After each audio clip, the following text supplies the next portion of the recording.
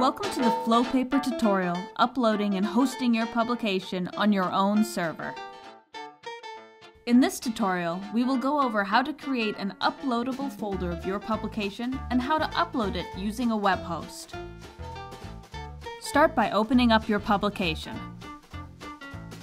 This tutorial is focusing on publishing, so we're going to go ahead and click the Publish button right away, then select the Custom Domain option.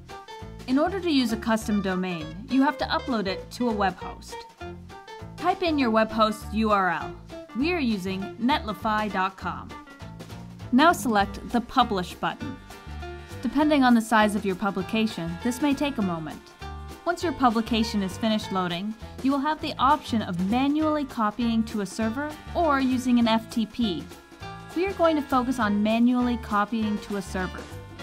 Select the Show Folder button. This will take us to the folder we have created to upload to our web host. This is the folder I need to manually upload. I just have to open Netlify and drag and drop it in. Simply select and drag the file Flowpaper created and drop into Netlify or whatever web host you are using. Follow the link they provide to view your publication. Thanks for watching this Flowpaper uploading and hosting your publication on your own server tutorial. You can find more tutorials to help you through this process online.